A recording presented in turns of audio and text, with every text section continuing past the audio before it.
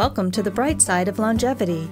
Join Dr. Roger Landry and guests as they discuss the bright side of getting older through healthy longevity. Guided by research, this lighthearted and educational discussion will leave you with practical tips and ways to impact your lifestyle to brighten life's journey.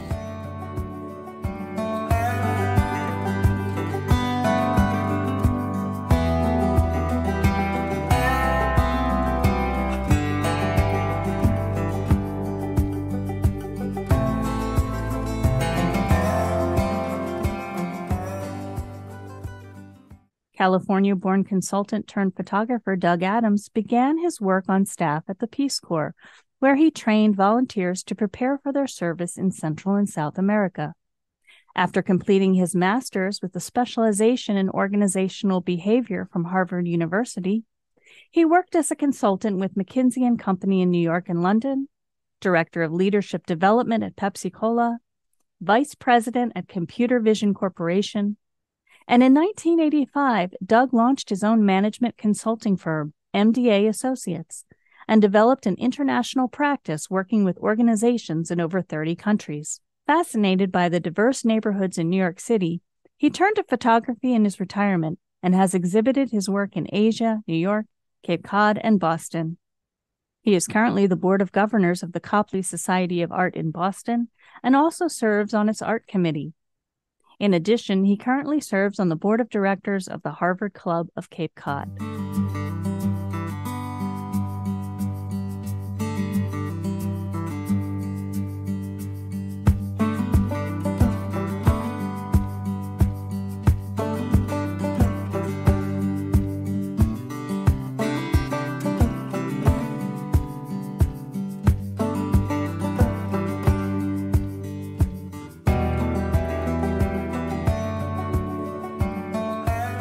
Everybody, welcome to the bright side of longevity.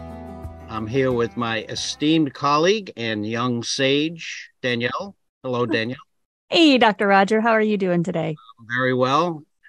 I heard things are hot down where you are in Florida today. And Yep. Real feel was 108 yesterday, 107 today. So stay inside where it's air conditioned. Well, our guest spends time in Florida, but luckily he's a fellow Caper like me, Cape Cod, and he's where he should be in Cape Cod today. Doug Adams is going to join us. Doug, welcome. So good to have you. Thank you very much. It's great to be with you and Danielle. Doug and I work together. I'm privileged to have do some work with him. We work in scheduling events, but mostly we just get to go to meetings together and trade stories, not lies, I guess, just stories. Probably a little of both. Sometimes, but Doug, we're so pleased to have you here. We wanted to explore a number of subjects post-COVID, but you know how careers change and everything changed. But one thing we wanted to explore was COVID initiated a lot of earlier retirements than people expected, and it was also somewhat precipitous relative to the transition that some people went through. Here they were, going concerns, big jobs, high-powered jobs, many people, and all of a sudden that changed. I don't know how high-powered I was, but mine changed significantly, and so I'm familiar with that. But I think you experienced it exponentially in a greater way because of what you did. So that we'd like to explore what you were doing before and how you what the transition was like, and how what you did to get to the obvious great place where you are right now, and what role maybe creativity had in that also. So that's our goal today. Sound good? Sounds great. I'm glad to be able to contribute. Well, great. Well, then we should start with what you were doing. You were a management consultant, international. Could you describe what life was like before COVID and your career? Yes. Boy, it brings back all kinds of memories. In fact, I just got chills. I worked in the corporate world for about 10 or 15 years. first of all at an international management consulting firm, McKinsey and Company, after I finished my graduate work, and worked around the world with McKinsey, and was there 3 or 4 years. And then I was recruited by Pepsi Cola to go be the director of leadership development for Pepsi, which at the time, by the way, had a reputation in the corporate world as being one of the best at developing leaders and executives and so on in the world. So it was a great opportunity. And I spent a number of years at Pepsi, and then I was recruited by Computervision Corporation, which took me back to Boston, the Boston area.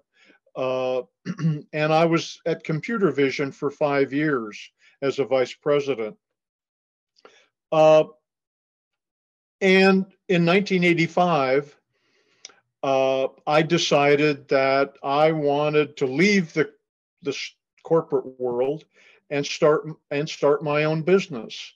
And so I can remember that one Friday evening, I left the corporate world, and my assistant, my administrator, my staff, all kinds of resources. And on Monday morning at 8 o'clock, I went in our spare bedroom with a telephone, and that was my first day as an independent consultant. And as luck would have it, the CEO that I had just left called me and said, "Doug, we have problems in the Netherlands. Would you be willing to go and do, XYZ?" And I said, "Of course." So I did, and one thing led to another. And I had always been a natural networker. So I had a worldwide network of friends and colleagues and clients and former clients. So, and that provided kind of a natural marketing world for me. And things kind of took off. And I began to work for a lot of clients in the greater Boston area, high tech and biotech and financial services. And one of my clients quickly became Gillette. And I ended up working in 20 different countries for Gillette.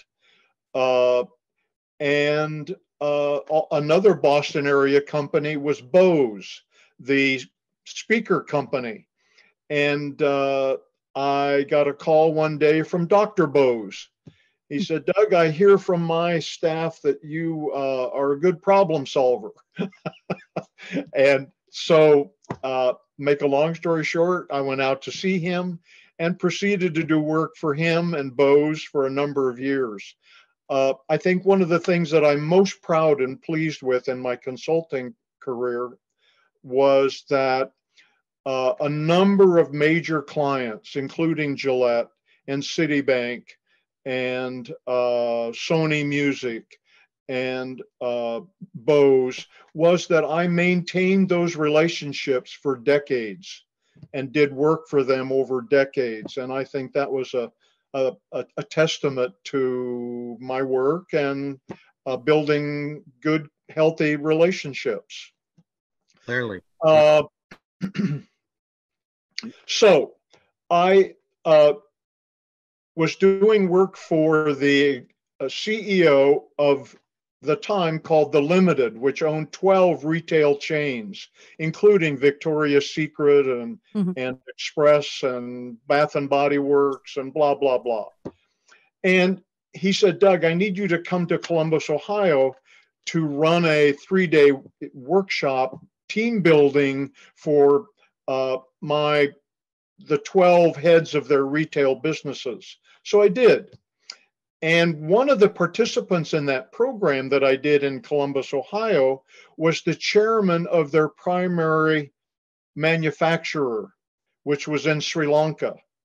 And at the end of the 3 days, the chairman of this company came up to me and he said, "Doug, this was great. Could you do this for me in Sri Lanka with my team?" I said, of course. I said, in fact, I'm going to be in that part of the world in in a week or two, doing some work for Gillette, and I'll stop by. I'll stop by. And that was in 1994. And I went to Sri Lanka after I'd done work in Shanghai and Hong Kong for Gillette, and did a program for him in Sri Lanka. And that began a relationship with his company that endured up to the pandemic. So from 94 to 2020, what is that, 26 years? Yeah. I worked, and I helped him build his company from 28 million in revenue to 2 billion. And from a single country in Sri Lanka to having operations in 14 countries. And it got my reputation out in Asia.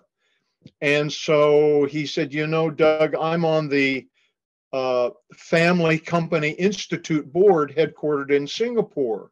Could you come and do a presentation to this institute? I said, of course. So I did that, and I did a number of other things, and I became, quite by accident, kind of a specialist in working with Asian CEOs.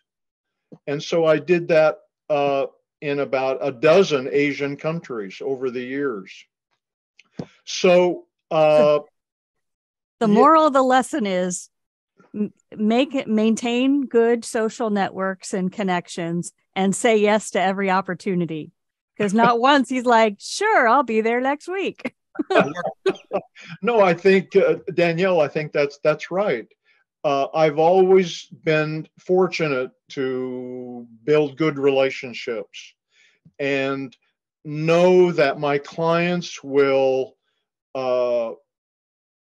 want me to be around if they can trust me implicitly, and if I do good work. And so building trust and strong interpersonal relationships tended to be part of my reputation. Well, so I did this work around the world. And I think in almost every country in Europe and a dozen countries in Asia, as well as, of course, the US. So my work was really coaching executives, helping them identify the next generation of leaders, putting in place systems and procedures to do that, and to build a culture that was socially responsible, ethical, people-centered, and values-based. And that's what I learned to do. And I did it with startups in the high-tech field to Citibank and these other large companies that I've mentioned. So it was a very personal, highly engaged work that I did. And obviously very successful at it. That's you get a lot. You had a lot on your plate, and you were being very successful. And then change came. Now this could be for another person. This could be just retirement time, or it could be the pandemic, or it could be both. And so there was that black cloud that none of us saw coming, wasn't there? Yeah. So how did you? Okay, so you're traveling around the world. You're making all these great connections. You're like as successful, like at the peak of your career, and then all of a sudden the pandemic hits and you're kind of cut off from that. So how did you make that transition? With great difficulty. So you can appreciate that I think this will tell you, I became a lifetime platinum with Hilton Hotels, and I became the platinum level with Emirates Airlines, and I got to know all the flight attendants on Emirates in Dubai, and so it was, Danielle, an exciting, engaging, self-affirming experience that I had with my work. And by the way, in over 120 trips to Asia during my career, my wife went with me on a third of them. Nice. So we would go to Sri Lanka or India or China or Cambodia or wherever. And then when my work was done, we would hire a driver and just take off and spend a week or two, seeing the world, and me doing my photography. So it wasn't just a job. It was my life. Yeah. And I think that's important. And I'm getting emotional about this because it was a big deal. And so when COVID hit, I was shocked. I was depressed. I had never experienced anything like that in my life. But I knew enough from my undergraduate studies in psychology and my graduate work in organizational behavior and the kind of work that I did. I knew that I needed to dig deep and explore who I was and what I could do to deal with my incredible change and law. And so one of the things that I did, because I learned this in graduate school from one of my key professors, who wrote a book about leadership called True North. And True North is who you are as a person, your values, your purpose, your priorities. And understanding your true north is critical to being a genuine, effective leader and person. And one of the things that this professor did before he was an academic, he was a CEO of a large company, and he started True North groups where people would come together and share their life experience and learn together. So one of the things that I did was I started a men's group. Well, first of all, I had to retire, and then we sold our condo in Back Bay in downtown Boston and moved to our summer home on Cape Cod. And that was a transition and change in and of itself. But one of the things that I did early on was to start a True North group. So I went to 7 of my friends and I asked them if they would be interested in putting together this group, and they all said absolutely. So I started this group, in the purpose of which was to come together to share good times, to have a little scotch and vodka, to have a great meal, and then to have me facilitate a 90-minute discussion about a subject that I felt we would all be dealing with in our retirement. So they were all kind of where I was in terms of retirement.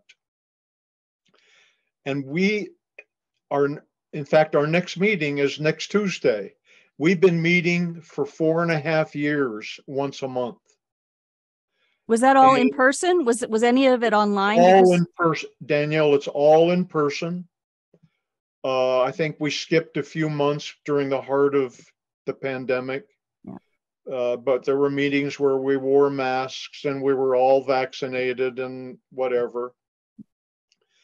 And we kept our social distance for 18 months or so. But this has become one of the most meaningful things in our lives. And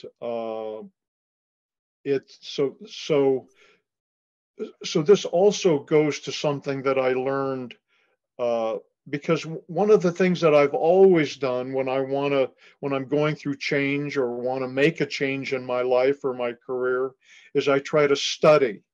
Well, what have other people done? How have people done it successfully? And so I began to read about retirement and successful aging and so on. But I want to just drop back and say that in one of these men's group meetings, it struck me. I was sharing with the group how difficult it was for me to not get on an airplane and fly to Dubai every other week and have Dr. Bose call me, or my client in Sri Lanka call me and say, Doug, where are you? We need you. I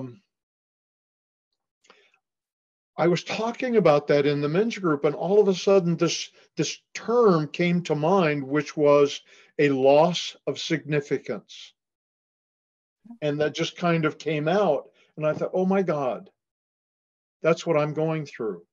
Really? Yes. And you weren't alone either, were you? Right, right. But I think that was the beginning of the process through which I got in touch with what was going on with me emotionally and personally and professionally. And I said, okay, if I've lost this significance, what am I going to do to try to replace it with something that's meaningful and valuable? And part of that was this men's group. And another part of it was turning to my photography in a way that I was unable to do when I was working 80 hours a week, you know, and joining the board of the Copley Society of Art in Boston, which is we are the oldest nonprofit art organization in the United States. And our early members were people like Monet and Manet and really kind of high-powered stuff. Never heard of them. Sorry. I was joking. I said never heard of them. But so now it's a very prominent art organization. We have 350 members around the world. And I'm one of those members, and I'm on the board, and it's very gratifying and engaging. So I began to do that, and that was the other reason, Roger, that when I got a call about would you become help out with the leadership of the Harvard Club of Cape Cod, I said yes, because I knew that engagement and relationships like meeting you, Roger, and other people in the Harvard Club and the relationships I've developed in the Copley Society were an important part of my kind of recovery, if you will, from this loss of significance. That I knew that I needed something substantively and interpersonally engaging and rewarding in my life.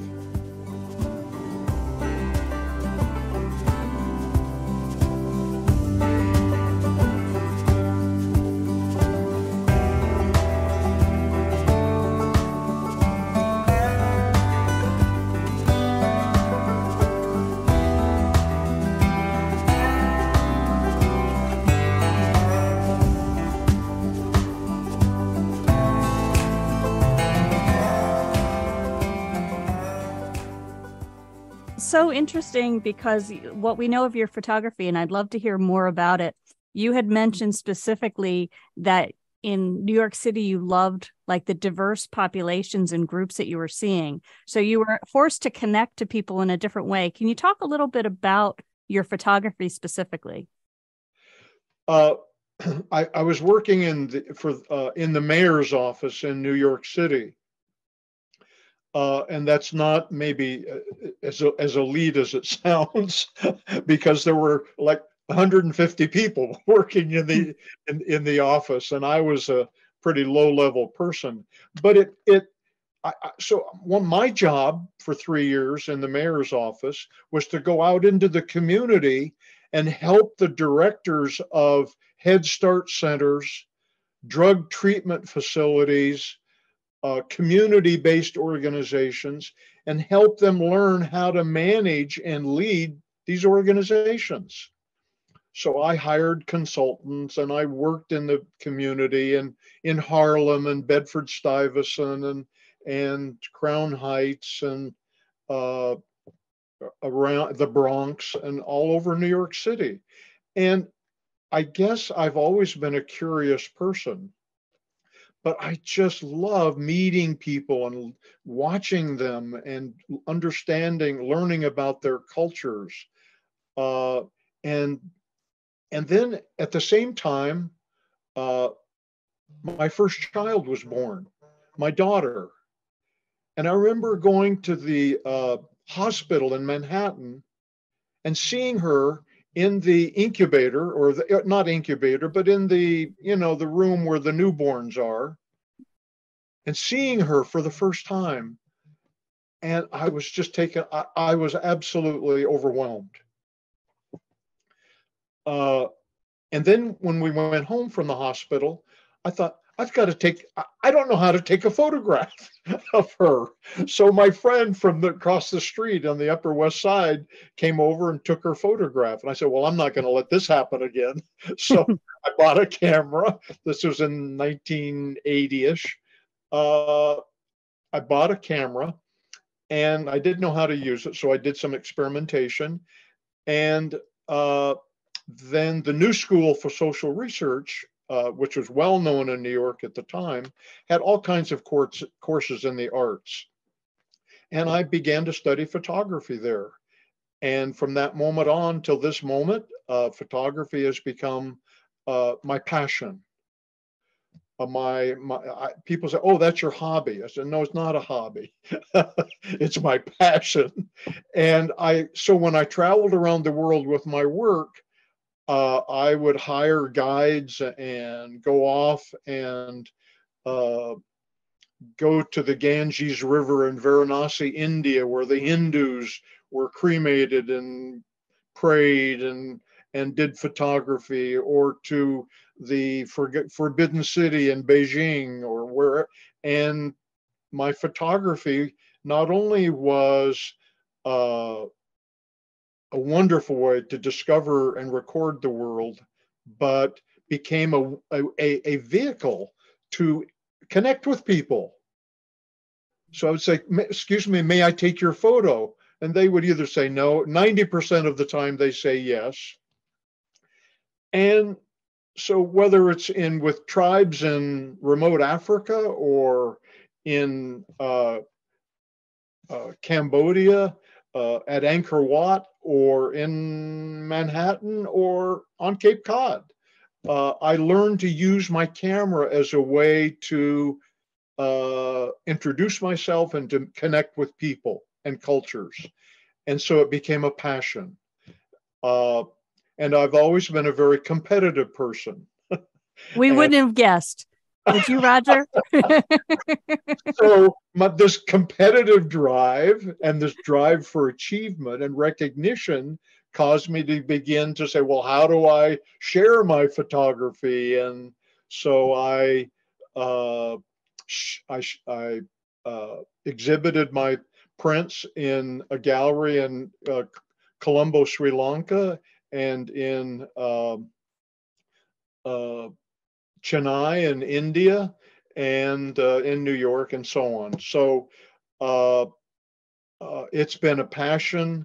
When I'm doing my photography, nothing else in the world exists. It's an emotionally involving experience, and I forget everything else in the world and connect with the person or the people that I'm.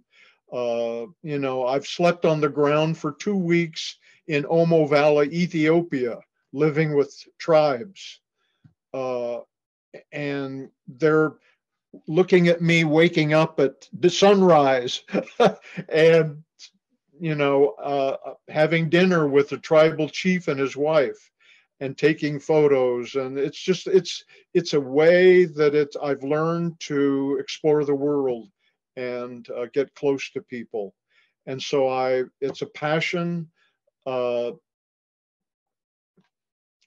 learned Photoshop, and I now do most of my post-processing myself. I sell my work, and I'm right at this moment working with a online platform, a company called Art Storefront, that works with artists and photographers to develop an absolutely state-of-the-art website, and helps with marketing and selling and exhibiting.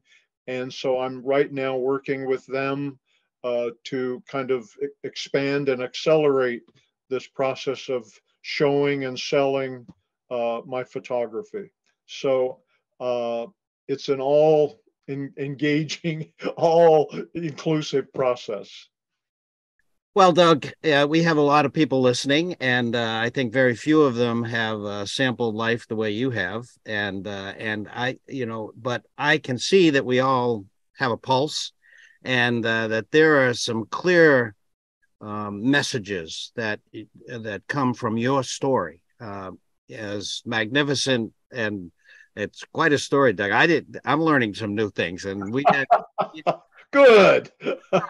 see those photos personally, although we'll give the link as to where people might be able to see them soon on a website or get to them.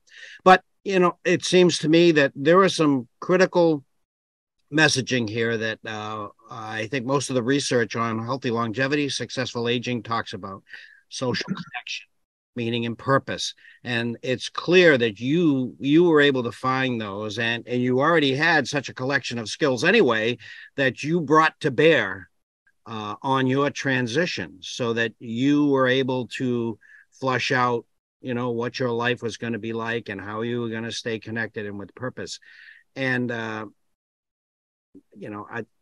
that's kind of like a summary. I didn't want to summarize. I wanted you to summarize. Could you summarize for us what advice you would give anyone, if they worked in a factory for 30, 40 years and then that stopped, or they were a CEO, yeah, they were a world traveler or whatever, what advice would you give them to manage this transition, to stay healthy, of course, both emotionally, psychologically, as well as physical?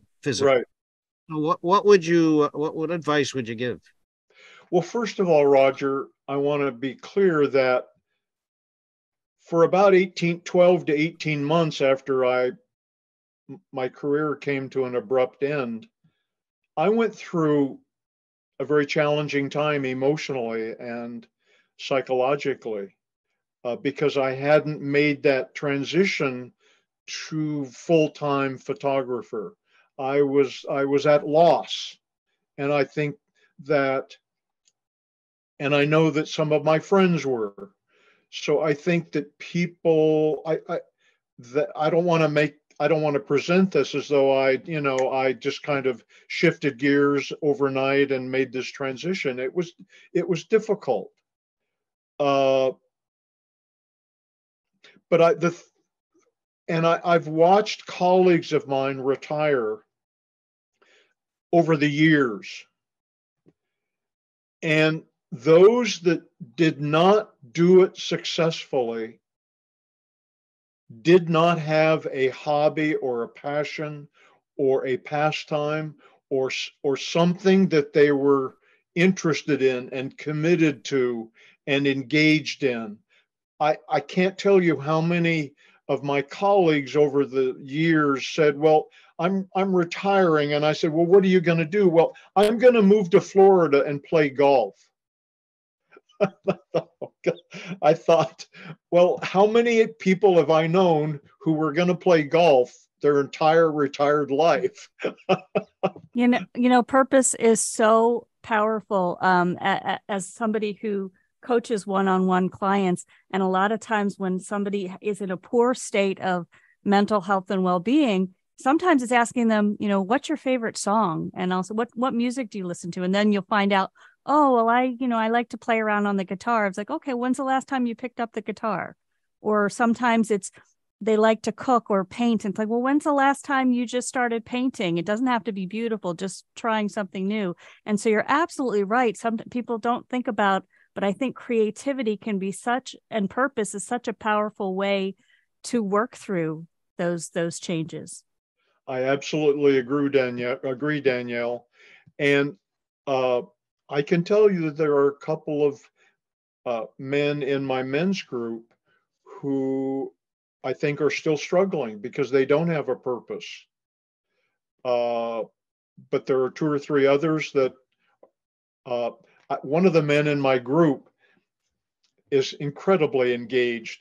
He plays in a band. He's plays the saxophone and the piano in a band. He is a bonsai expert. He's a musician. He teaches photography. He's a landscaper. It's just incredible. But then there's another friend who is kind of, I think, kind of depressed and doesn't have a purpose or hasn't found it. My advice from my experience and my observation of others is, do not plan to retire to play golf. You can't play golf for the rest of your life, and you can't do it every day. And you've got to have a purpose, whether it's doing Meals on Wheels or some social action involvement or whatever it is. You've got to find something that is engaging and involving and meaningful. And by the way, I'm still looking for another activity in my retirement in which my photography's great for me, but it's not contributing to the betterment of the world in a significant way. So I've started a committee at the Copley Society of Art on inclusivity, diversity, and equality. And in that role, I have this idea that I can work with Artists for Humanity or some other organization to work with teenagers in the inner city of Boston, underprivileged teenagers, to have them come together, teach them photography, have them photograph their life, and then work with them to do a gallery exhibition at the Copley Society or another gallery, and do something like that as a way to use my photography to contribute to society. So you've got to find something in your retirement that you call, Danielle, purpose. And I think that's the word that I use, that has some meaning and value beyond yourself. A good friend of mine does Meals on Wheels. So he goes out and delivers meals to elderly people who are sheltered in their homes or apartments or whatever. Another of my friends is very involved in Habitat for Humanity and spends half his time helping build homes for people. But you've got to find that purpose and that something that engages you, and I think in a way contributes to the betterment of the greater good. But people who can't find that or who haven't found it struggle in retirement. Wow. There's so many gems here, Doug. We can't thank you enough. I mean, it was a pleasure hearing about your colorful and exotic life, for sure. But when it really comes down to it, the messages, the gems that you've given us, the pearls, I guess that's a good term for it, of, social connection and purpose, and that it wasn't easy. It was a process, the transition. It's a Yeah. process. Don't expect to get it right away. You have to be a little patient. And this whole idea of the greater good when it comes to purpose, that is the most powerful type of purpose that you can have. I went to a Jesuit school. They drill that into you, the greater good, social justice, all that sort of thing. So Yes, I remember you went to Holy Cross. yeah, that's right. I did. Boy, my granddaughter is going to be a senior next year. Must be very proud. How many grandkids do you have? You told me. 13. See, grandkids. Purpose there, Yes. I didn't answer your question about aging and how does one learn to maintain emotional, psychological, physical health as you age. And by the way, Roger, I learned something from you about this concept of resilience as we age. And my best friend, who's my next door neighbor, who's in my men's group, and is the one who does the Meals on Wheels, he's been dealing with cancer for 11 years. And it comes he goes to Dana-Farber in Boston and they put him on a new drug and that kind of keeps it under control. And then it reemerges, and it's been a roller coaster for him for 11 years. But he does Meals on Wheels. He's a great grandparent. He goes fishing often. He plays golf. He's in my men's group. But I said to him, I introduced this concept in my men's group of resilience. And I said, and Bill, you are the best example I know in my life. And so he also has some other physical challenges, but he plays golf 3 times a week. He goes fishing. He's with his grandchildren, and he's dealing with cancer. And I think that I've learned from you and from Bill that, I had knee replacement surgery, but I try to go to the gym 5 times a week, even when I don't want to. And I'm tired and I'm kind of lethargic and I didn't have a good night's sleep. I drag myself to the gym because I know that physical exercise is not only a way to kind of maintain my health as I age, but it's better than antidepressants, research has shown, for maintaining a positive mood and emotional health. Not to mention keeping my weight down and my moderately high blood pressure under control. And so I've gotten into this kind of habit of going to the gym 5 times a week and watching my diet very carefully. My wife says I'm, neurotic about it. But it's kind of a challenge, So I've got this book on Long Live by Peter Attia, which is fantastic, about learning more about longevity and what to eat and what not to eat. And right now I'm on an intermittent fast. So, and I think learning about longevity and health and what I can do to help myself emotionally and psychologically and my photography and my family, those things I've discovered are now at the heart of successful aging. So, Danielle, we want to make sure our listeners can connect with the photography and whatever else Doug has to offer people going through this. They can find my work on Instagram at Doug Adams Photography. So thank you for asking. Doug, can't thank you enough. And I get the pleasure of being able to see you face to face and chat. And you likewise. And I'd like to see some of those photography, but the photographs that you have, and talk more about your life, a very colorful life. But I can't thank you enough for taking the time to chat with us. And we're gonna make sure a lot of people know about Doug Adams. I greatly appreciate the opportunity, and thank you so much for asking me to talk with you.